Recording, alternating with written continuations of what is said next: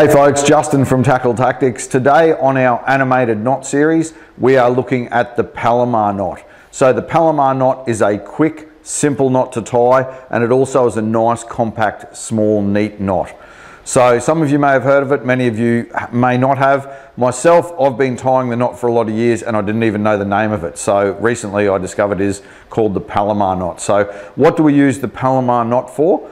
The Palomar knot can be used in braid, mono or fluorocarbon to tie a hook on, to tie a lure on, jig head, other terminal tackle. It's an excellent knot for those that are looking for a knot to tie in braid to join on a swivel or other terminal tackle. So for instance, my application for the Palomar knot, when I'm up on Fraser Island or fishing the beaches, I like to carry one small spin stick and a wading bag with me. So that small spin stick, I'll throw metal slugs, I'll throw soft plastics and other lures, but I'll also have in my wading bag a small bucket of live worms. So I may want to change from lure fishing to bait fishing if I find a good whiting gutter. What the Palomar knot allows me to do is to just snip off my leader that I'm fishing for lures and tuck that away. And the Palomar knot is a great simple knot for tying on my swivel to the braid. So I'll put my ball sinker on, I'll tie a Palomar knot to join the swivel on, and then I attach a leader. And the leader I just use a standard blood knot, locked blood knot.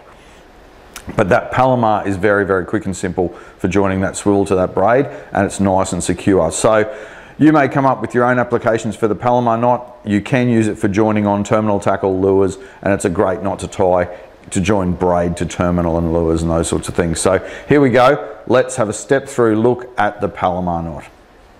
Our first step when tying the Palomar knot is to double over our braid, monofilament or fluorocarbon. We then pass this doubled line through the eye of the hook, our swivel, jig head, lure or other terminal tackle. Our next step is to create a simple overhand knot. So our first step is to pass the doubled line across the other to create a loop. Passing the doubled line back through the loop created to create an overhand knot in our doubled line. It's important at this point that we have enough length in our tag loop to pass back over our terminal tackle or lure. Again, you can see that we have left enough length in the loop to easily pass over our hook in this case. It could be your lure, swivel or other terminal tackle. At this point we can begin tightening the knot, ensuring that as the loop comes back over our hook eye or our lure or jig head, we don't damage the line on the closure of the eye of the hook. We can now lubricate our knot and slide it firmly into place, ensuring that it stacks neatly. It's now time to trim the tag end and you have successfully tied the Palomar knot.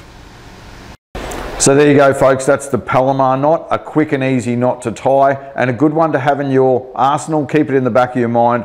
You never know when that one might come in handy and you can pull out that Palomar knot. Tie a nice, quick, simple knot to get you out of trouble. All the best, get out there, get stuck into a few fish.